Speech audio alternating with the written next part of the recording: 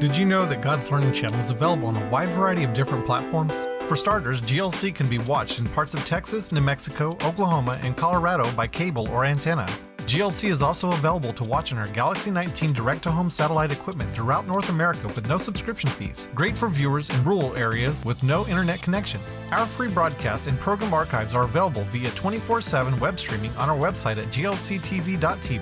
For our online friends, GLC Radio and audio podcast are available for free streaming throughout iTunes, TuneIn, or Shoutcast on your computer or mobile device. Likewise, our YouTube channel contains hundreds of free video clips that you can easily share with your friends and family. You can also watch our live broadcast or program archives of your favorite episodes directly on your television with an affordable subscription-free device called Roku, containing thousands of channels to choose from.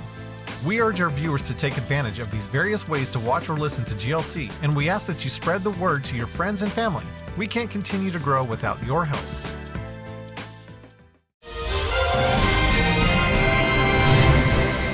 Well, welcome to a Wednesday cold afternoon in Odessa, Midland. It is pretty cold in Odessa. Yeah. And, but here we are again. I'm glad you're here with us. So, I want to say one thing before we get started. This book I wrote a few years ago, and I noticed in the bookstore they still have them, and they'll give it you one if you come in there.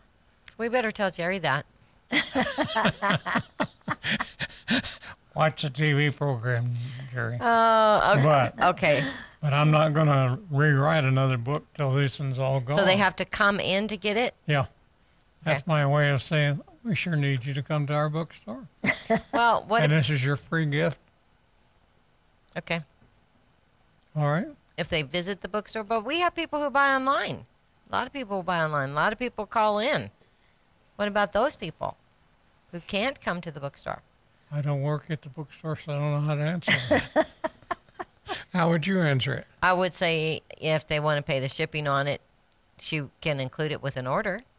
Oh, they could do that, couldn't they? Yeah. Okay. Yeah, but please don't make Jerry make an extra trip to the post office to... I'm glad you brought up the bookstore Okay. because there's a couple of things. All right. Number one, I had told you on Monday that the bookstore will be closed this coming Monday. It won't be. Jerry won't be there, but Becky will be in there covering. So that's really good news. Also, Jerry has told me that she's been getting calls from people going, where are our DVDs from the Roundup? The Nuggets DVD. Where are those? Where are our year-end receipt letters? Well, number one, it's not the year-end yet, so we don't send out year-end receipt letters until January. But the Nugget DVDs, we have a batch of those ready to go. Just one small problem. Monica had the audacity to have her baby. She's out on baby leave. I did talk to her yesterday. She's the only one who knows how to do the bulk mailing part. She didn't have time to train anyone on that before she left. So She had her nerve going into labor then, didn't she? she did. Yeah, And it was very unexpected because she was planning on the Monday after Thanksgiving to print the labels for the DVD nuggets and do several things that pertained to that project. She went in for her doctor's checkup that morning, and the doctor says, today's the day. so anyway, I talked to Monica, and if at all possible, she is going to be coming in sometime this week to print out the labels and get the bulk mailing thing ready to go so we can at least send out the first batch of the nuggets, which is really good news. It is. Well, it's another good thing, too, about that, is at least we haven't disappointed you and you're saying they're not doing it. We are doing it. But some people have nerve going to have babies, don't they? Yeah. Okay. Okay. You have a letter? I got a letter. Shall I read it? Yes, but before you do, I want to tell everybody. Okay.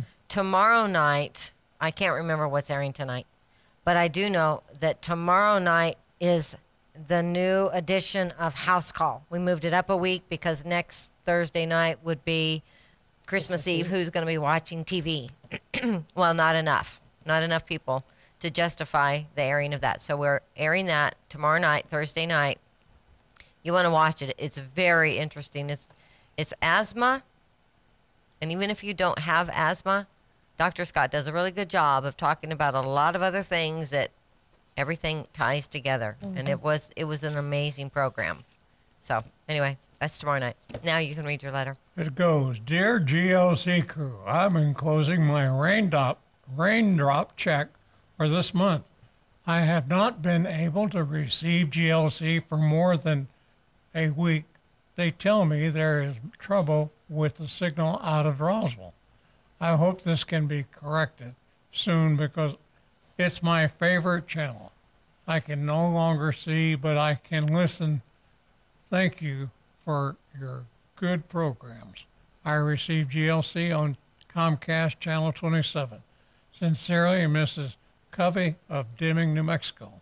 Well, Mrs. Covey, let me tell you, we have taken and given to the Comcast people the equipment to replace and put you on the Galaxy 19 satellite for you and Silver City and one other of the Comcast places. So Yeah, we hopefully- sent that equipment over to Comcast. Yeah. So I wonder when this letter came in. Did it have a date on it? It did, and I think it might have even, could it have been the end of November?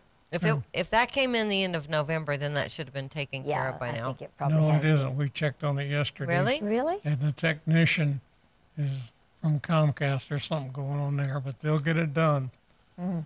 Thank God for Comcast doing that. But you know what? It makes me wonder, is anybody else missing us? Because there are, I think it's 19 Suddenlink places that we haven't got around to, and we're not sure what they're going to do about Yeah, it. I just saw that list, and there's a lot of them. We have a lot of partners in those areas. I know we have viewers. Yes. 21,450 cable subscribers that are missing in How Comcast. about that? Well, when you have a city like their headquarters in Lubbock with 54,000 customers on it, you know, but we still miss all of you. Well, I'm talking Right. about Paducah and Rotan, and Yeah. there's all kinds of little towns. Yes, they And are. I know we got viewers out there. Mom, you have a devotion? I do. Yeah, we've been talking about dedicated obedience to the Lord. Well, Hebrews 11:30 says that by faith the walls of Jericho fell down after they'd been encircled for 7 days. After spending 40 years in the wilderness, the children of Israel crossed into the promised land, arriving to immediately face what seemed an impregnable fortress and an impossible task. Imagine receiving the instructions to march around the fortified city 7 times for 7 days, and then finally be commanded to shout with all your might and sound the shofar. It seemed like such a ridiculous warfare strategy, and yet this time they followed the instructions, marching around the walled city of Jericho, and on the 7th day, after 7 times around on the 7th day, witnessed the miraculous collapse which opened the way to victory. Obeying the voice of the Lord in faith was met with His supernatural intervening power. The object lesson? Do what God says. Follow His instructions, putting your faith into action. Faith that works is true faith, and it reveals the awesome God whom we serve. Respond to God's word obediently, no matter how ridiculous it may seem. And when He's ready, your breakthrough will come. You know, in 1993, when we made our first trip to Israel with Hayseed Stevens, we went to Jericho. Yes, we And they did. had the greatest little marketplace there, coffee, friendly, just outside the old wall. I think it was about after the Intifada. We went back there after Arafat took it over and the Palestinians. The market wasn't there, and it wasn't a very friendly place. No, once it Well, you became weren't allowed in. Palestinian controlled, it was not a very pretty Yeah. place. Right. Kind of like Bethlehem. But that's not Yes. what the media would have you And think. Nazareth. Media bias is so tremendous against Israel. And it's You know, this unbelievable. is one of the reasons why I personally feel it's very important to have a television station stateside that is committed to to telling the truth about Israel. You know, Right. I mentioned that I had talked to Danny Ben-Gigi on Monday. And, you know, he's an Israeli Jew. Doron Kedar, Israeli Jew. Jeremy Gimpel, Ari Abramowitz, all Israeli Jews, right? They can't believe that a place like this exists, that there is a television broadcast station stateside that knows the truth and will stand up And speak for it. them. You know, always in the media you hear West Bank, West Bank, West Bank, West Bank. Well, that's the world's way of saying what scripturally is the heartland of the Bible. Everything important, for the most part, took place right there. That's It's right. Judea and Samaria. So you never hear secular media talking about Judea and Samaria. No, they want to talk about the West Bank. And the more you hear that term, the more you think, you know, those Palestinians, they have a rightful claim to that. But the Jewish people don't. So let's talk about it in biblical terms, shall we? We're a religious TV station. Let's call it what God calls it, Judea and Samaria, the heartland of Israel. I think people would be amazed to know that Jerusalem is in the West Bank. East Jerusalem is in the West East Bank Jerusalem is in the West Bank. because it's in Judea. That's right. Last And night, Judea lies south of Jerusalem, and Samaria is north, and they touch each other. last night I was watching the, GOP debate? and I was about ready to gag, and so I turned over to our channel and was watching, what's the two brothers, starts with a H-E-Y, Oh, the Hayavel boys, Joshua and Caleb. and they had on the guy who changed the direction the station went. Moshe Kopinski is their guest. And I missed it because I was watching the debate. Oh, it was something. Rats. It was really good. Maybe I'll be able to watch it. Okay, our first article actually ties to what I have been talking about. Absolutely. You know, I'm not so sure that the people that are in this article that got targeted weren't interviewed by Joshua and Caleb. They might have Really? been. Torah Winery. Yes, I really do think yes. they were. Yeah. Okay, so Deputy Foreign Minister, it comes from Israel National News. Deputy Foreign Minister Zippy Hotaveli, is that right? Hotavli. Hotavli? Yeah. Okay, and other officials harshly condemned the editors of The New Guide to Israeli Wine, a top resource for Israeli wine lovers, after they were revealed to be boycotting wineries from, oh, guess where? Judea and Samaria. Oh, really? On Tuesday night, Channel 2 exposed that Vered and Erez bin Saadon, owners of Torah Winery in Samaria's Rehalim, which has won numerous wine awards in Israel and abroad, were rejected by the editors for inclusion in the important wine book because they grow wine in the territories. Oh, no. In response to the expose, the foreign minister stated, while the state of Israel launches a struggle against the boycotts of Israel, sources at home who boycott Israeli products create a delegitimization of the state of Israel. Sources who take such activities act as agents of the Palestinian propaganda against Israel, and the serious phenomena of a boycott from home must be denounced and condemned. The editors of the book are Gal Zohar, a wine expert, and Yair Gat, the wine critic for Israel Hayom. It was revealed that they told Vered bin Saadon that her boutique wines would not be included, even while wines from the Golan Heights are included in the book, despite the fact that the Golan region is also past the 1949 armistice lines.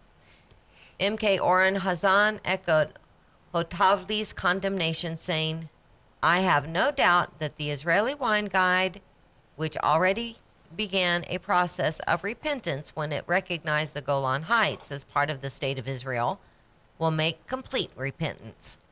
That process should occur, he said, if for nothing else than because of the wonderful international wine produced in Judea and Samaria, which, as is known, is an inseparable part of the state of Israel. Amen.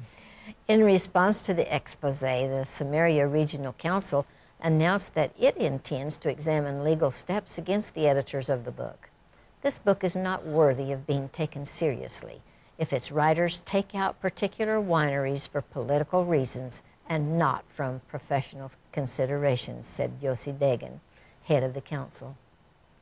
We will examine legal steps and lawsuits according to the boycott law. Dagan added that it's very saddening to discover that within our people there are those who, even in this difficult time, when we are all dealing with terror attacks, continue to libel and try to harm business owners in Judea and Samaria out of some sort of delusion that that will bring peace.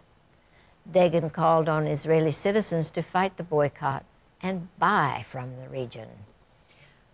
And on a related note, in a discriminatory move which ignores nearly 200 other territorial disputes worldwide, the EU recently decided to label Jewish products from Judea, Samaria, Eastern Jerusalem, and the Golan Heights with a special little mark. And there are some countries that are coming out and saying, no, we are not taking part in that.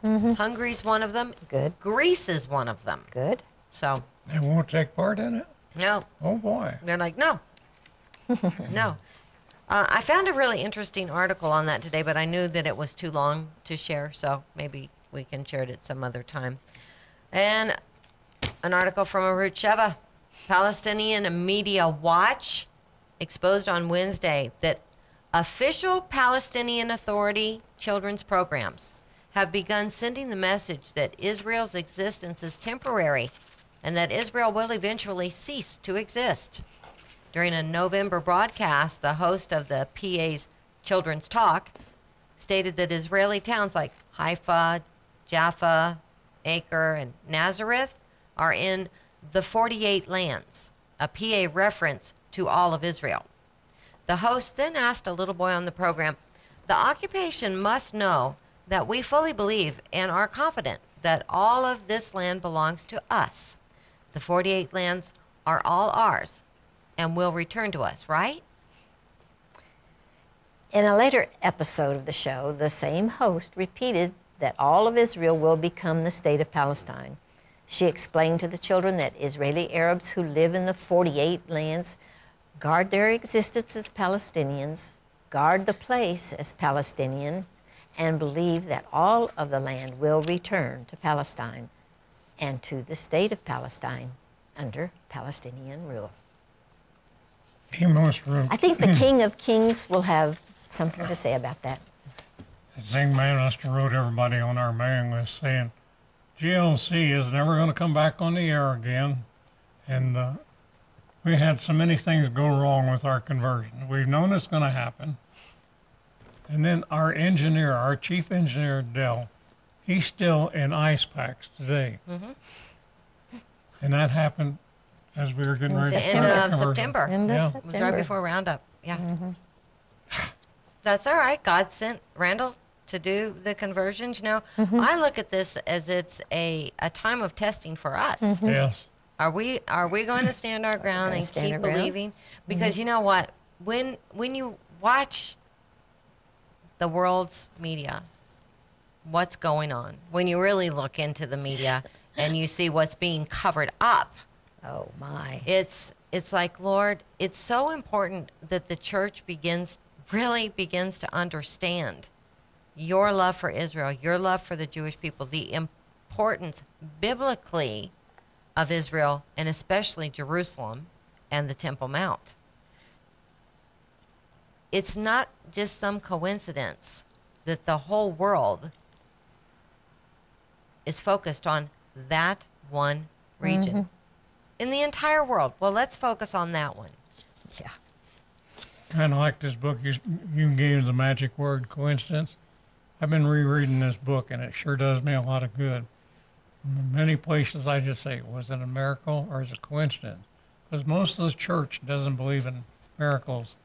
And if you don't believe in miracles, don't bother to get this book. But maybe if you do get it, it might make you understand Here's are. the thing, Dad. If most of the church doesn't believe in miracles, that's really a really good explanation of why the church is in the state that it's in. Right. Why serve a God who doesn't do Right. miracles? Yeah. You know? I can take care of things myself. I don't need God. Well, I can wake up in the middle of the night, and as an old man, my hand can be hurting. I'll raise it up and say, "Thank you, Yeshua, for healing that hand." I put it back down in bed, that quit hurting, and I'll go to sleep. Am I wrong? No. Okay, we got some news, so let's get some news done, okay? Okay. All right, this one comes from Israel National News. Egyptian Air Force planes have in recent months crossed into Israeli airspace as part of Egypt's military campaign against the Sinai affiliate of the Islamic State. Yet Yedioth Aharonoth reported on Tuesday. According to the newspaper, the unprecedented flights were conducted in coordination with the IDF and were conducted mostly in the triangular border between Israeli territory, Egyptian land, and southern Gaza. According to Yedioth Aharonoth report, the Egyptian aircraft bombed ISIS targets mere kilometers away from the Israeli border in the vicinity of El Arish and Sheikh Zayed in the northern Sinai. The flights are believed to be the first time that Egyptian warplanes entered Israeli airspace since the Yom Kippur War in 1973. The peace treaty signed between Egypt and Israel in 1979 imposed strict limitations on Egyptian deployment in the Sinai, but in recent years, Israel has permitted the Egyptian military to boost its presence in the peninsula several times, because Egypt is really being attacked by Islamic State. You had pulled an article that was really long. I don't see anything that compares to it because we didn't include it today, but it talked about ISIS in the Sinai. That's actually how they're known. Going into Gaza, working with Hamas, and Hamas really working to strengthen them and for ISIS to strengthen Hamas. So things are really heating up over there. They are. They are. And another article from... Which means, are you praying for Israel? We're always supposed to be praying for the peace of Well, that's Jerusalem. what I'm saying to the audience. Are you doing that? Okay, another article from Israeli National News, and this is a really good article. I love this story. A large marble board containing Hebrew letters found Wednesday during University of Haifa's excavations at the Kursi National Park prove the ancient settlement was either a Jewish or a Jewish Christian community. Located near the eastern shore of the Sea of Galilee, the national park also holds the ruins of a Byzantine-era Christian monastery. It was named Kursi after a nearby Syrian town. An ancient town of Kursi, however, is also believed to exist. It has been identified in Christian tradition as the site of the so-called miracle of the swine, where Jesus healed one or two men possessed by demons by driving the demons into a herd of pigs.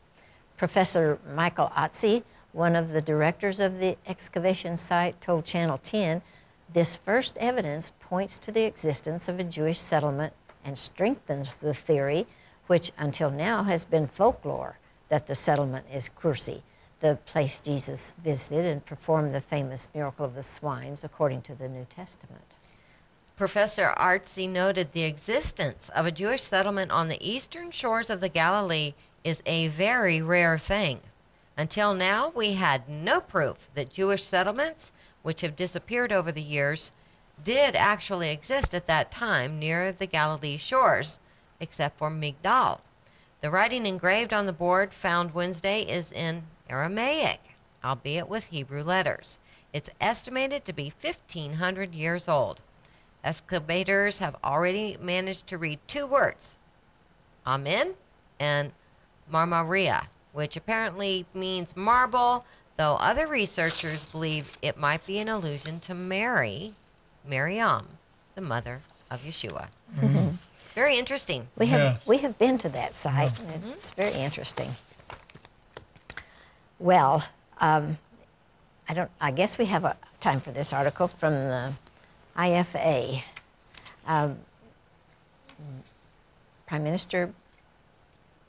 Israeli Prime Minister Benjamin Netanyahu has stepped up his rhetorical campaign to convince the world that the surge in Palestinian violence is not born of frustration against Israel's decades-long military occupation, but instead is the work of radical Islam. In a series of speeches and public pronouncements since the Paris attack last month, Netanyahu's been urging the United States and the international community to view the latest wave of daily Palestinian knife, gun, and vehicular attacks against Jewish Israelis as a part of a globalized assault by extremist Muslims against Western democracies. Israel continues to fight for its existence against international anti-Semitism and thinly disguised terrorist attacks on its own streets from Hamas and other threats, while Israeli leaders watch Iran arm itself and become more belligerent in its denunciation of Israel's right to survive and live in peace. Pray for Mr. Netanyahu and for Israel's government and people to preserve and have peace. To persevere and have peace. Yes. See, they're being tested too. And okay, from the ICEJ, Israel's Counterterrorism Bureau posted a warning to Israelis traveling abroad to be on the alert for attacks by the Islamic State terror militia. The warning comes a day after senior officials from the U.S., Russia, Europe, and the Middle East prepared to gather in New York this week to address the battle against ISIS. U.S. Secretary of State John Kerry was in Moscow Tuesday to hold preparatory meetings with Russian President Vladimir Putin and emerged to tell reporters that the Obama administration has backed off its demand that Syrian President Bashar Assad must leave office as part of the plans to bring the conflict in Syria to an end and concentrate efforts on defeating ISIS.